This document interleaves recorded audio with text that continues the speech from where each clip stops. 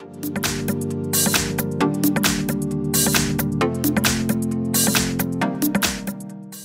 I have UMIDIGI A9, and today I'm going to show you how to set up this device. So first of all, you have to select your language.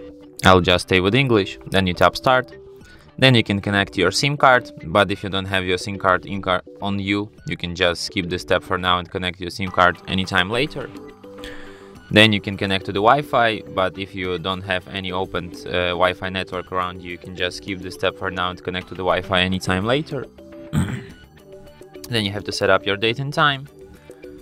Then you have Google services. If you want them, just leave them. If you don't want them, you can disable them right now, like me. But in any case, you will have to accept with Google's terms of service and privacy policy. Then you can set up your fingerprint, but if you don't want to do it right now, you can just skip this step for now and do it later in settings. Then you can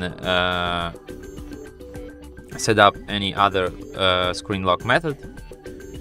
It could be pattern, PIN, password, but you can always do this later in settings and skip this step for now.